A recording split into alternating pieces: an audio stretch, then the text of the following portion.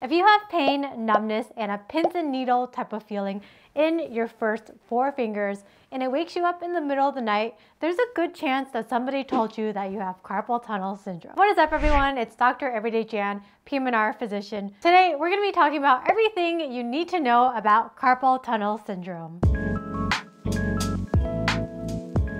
So what is carpal tunnel syndrome in the first place? The wrist has an area that's called the carpal tunnel, and through this tunnel, there's a nerve called the median nerve and other tendons of the hand that go through this tunnel. And sometimes that nerve can get compressed, and when that happens, you have these symptoms. The median nerve provides sensation into the first 3 digits and half of the ring finger. And so if there's compression of that nerve, you might feel a burning pain or a shooting pain, and also that numbness, tingling, pins and needles type of feeling. Sometimes that pain can also radiate up into the elbow. Now, because the median nerve also provides some strength into the hand muscles, if the compression is more severe and has been going on for a long time, then you might have weakness in your hands and difficulties grasping small objects. Usually it's going to affect your dominant hand first because that's the hand that you're using the most often, but it can happen in both hands. Another thing that you might notice is that your symptoms may be worse at nighttime. And the reason that happens is because when you're sleeping, your hand tends to be in different positions, like bent like this, or maybe extended like this. And those positions cause more compression onto the median nerve. So you might find yourself waking up in the middle of the night and going like this to relieve your pain and your symptoms. And we call that the flick sign. Now, anyone can get carpal tunnel syndrome, but it tends to occur with increasing age. Females are more predisposed to getting carpal tunnel. Also, if you're pregnant, you have increased fluid retention in your body, so that also increases your risk for carpal tunnel. Certain metabolic disorders like hypothyroidism or diabetes can also predispose you to carpal tunnel syndrome. If you have any fractures or trauma to the wrist or even masses in the wrist, then that can also cause carpal tunnel syndrome. There are also certain jobs like construction, if you're using like a jackhammer a lot, as well as food processing and manufacturing, that can also predispose you to carpal tunnel syndrome. Now, there hasn't actually been a clear association with keyboard use, but there has been some correlation with excessive mouse use. Now, how do you know if it's carpal tunnel syndrome that's causing your symptoms? In addition to the pain, the numbness and tingling, and possibly even the weakness, there are some tests that you can do at home, which are the tests that your doctor would do if you went in to see them. First, it's called the Phelan's test. So you're gonna put your 2 hands together like you're praying and make sure your wrist is at 90 degrees.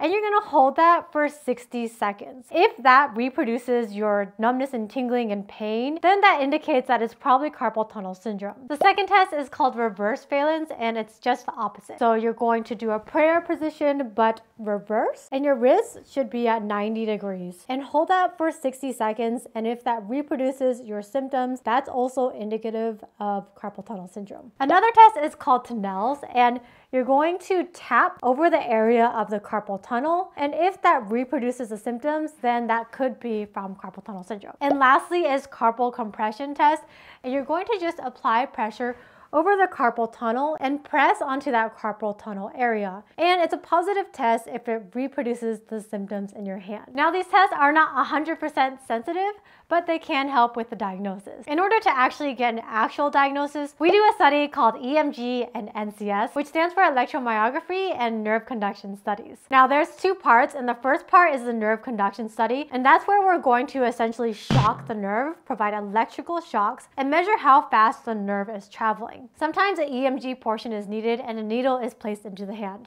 Now, this isn't the most comfortable study, and trust me, I know. When I was learning how to do these tests in residency, we had to practice on each other, so I know it's not comfortable. So usually we recommend patients to try conservative treatments first, which I'll discuss a little bit later. And if they fail that, then we do this test. This test is really helpful for, number 1, determining the severity of the carpal tunnel syndrome, whether it's mild, moderate, or severe. And number 2, it also helps rule out other causes that might be causing your symptoms. For example, you might have a pinched nerve in your neck or a pinched nerve in your elbow that may be causing your symptoms and might not be from carpal tunnel syndrome. Usually the specialties that do these tests are either PM&R or neurology. In terms of severity for carpal tunnel syndrome, there's 3 different grades. There's mild, moderate, and severe. If it's mild or moderate, then it's still reversible. And so you really want to focus on doing the conservative treatments and also avoiding things that are actually making your carpal tunnel syndrome worse. If it's severe, then there is a chance that it might be irreversible, and that's when a consult to see an orthopedic hand surgeon would be the most helpful. Another way that's used to diagnose carpal tunnel syndrome is also using an ultrasound. So your doctor would use an ultrasound and see what the cross-sectional area of the median nerve is, and that can also help diagnose carpal tunnel syndrome. Now, in terms of treatment, the first thing to try is using a wrist brace at night. Remember how I said a lot of times symptoms are worse at night because your hand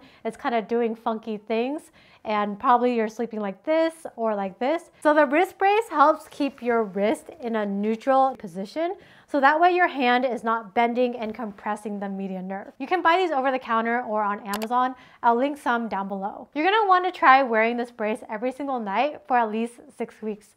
You don't have to wear it during the daytime, but if your symptoms aren't getting better with just wearing it at night, then you can. Now, during the daytime, make sure you're taking frequent breaks from your job if that's what's causing your pain to be worse. Rest your hand and also do some stretches, which I'll discuss shortly. You're also going to want to decrease the inflammation in the carpal tunnel, so you can use an ice pack and leave it on for 15 minutes to just help reduce that inflammation and swelling that's going on and compressing the median nerve. You can also use oral anti-inflammatories like ibuprofen, Advil, and naproxen, and sometimes people even get prescribed oral steroids. Now, there's been some studies regarding whether or not vitamin B6 can be helpful in carpal tunnel syndrome, and the results have been pretty inconsistent. There have been some studies that show that it does help, but those studies were very small. Regardless, I do know a few doctors who still recommend it for their patients with carpal tunnel syndrome. However, vitamin B6 is found in a lot of the foods that we eat, like fish, chicken, potatoes, vegetables. So it's not that common for people to have a vitamin B6 deficiency. And it's also been shown that if vitamin B6 is taken chronically, it can potentially worsen the neuropathy. Another treatment option is doing a steroid injection. So basically a needle is placed directly to where the carpal tunnel is. Steroid helps reduce inflammation and swelling, and so that helps with your symptoms. If you're working at the computer a lot and doing a lot of typing and using your mouse, you can try doing some ergonomic modifications that would put less stress onto your carpal tunnel. You can try a curved keyboard or a special mouse. Now let's go over some exercises that you can try at home to help with your symptoms. The first one is called wrist extension. So you're gonna bring your hand up like you're stopping a stop sign and use your other hand to pull your fingers towards your body. And you should feel a stretch on the inside of your forearm here. Hold this for 15 seconds and repeat it 5 times. And try to do this 4 times a day. The second one is called a wrist flexion, and it's just the opposite. So instead, you're gonna bring your hand down and use your other hand to bring your fingers towards your body. And you should feel a nice stretch up in here. Now, after doing these exercises, you might feel like your nerve might be a little bit aggravated. So put an ice pack on your wrist for about 15 minutes to help reduce the inflammation. The last resort treatment for carpal tunnel syndrome is surgery that's called a carpal tunnel release. Essentially, what your surgeon would do is that they would cut the ligament that's the roof of the carpal tunnel. That helps take the pressure off of the nerve and allows the nerve to heal. Surgery is reserved for if you have severe carpal tunnel syndrome, which can be seen on an EMG, or if you have persistent pain and symptoms and it's not improving with conservative treatments like the bracing and the therapy exercises. And you don't have to stay in the hospital overnight. It's done in an outpatient setting. An incision is done at the base of the palm, and the procedure is pretty quick. In terms of recovery, it might take several months, maybe even up to a year, to regain that strength. And there is a chance that you may not regain all of your strength if it is very severe and has been going on for a long time. Other complications may include infection, stiffness, ongoing pain after surgery, and there's still a chance that your symptoms might recur even after surgery. Now, when should you see a medical professional if you're having these symptoms? Number one, if you try to wrist brace for several weeks and it's not improving, then it's a good idea to get it checked out. Also, if you have severe pain or weakness, then you should get checked out by a medical professional because there are other things such as a pinched nerve in your neck or issues with your shoulder or elbow that can mimic carpal tunnel syndrome symptoms. All right, I hope that video was helpful. Let me know in the comments down below if this is something that you're dealing with. Also, let me know if there's any topics that you want me to cover, and I'll do my best to cover it. Thanks so much for watching. Don't forget to like this video and subscribe to the channel, and I'll see you guys later. Bye for now.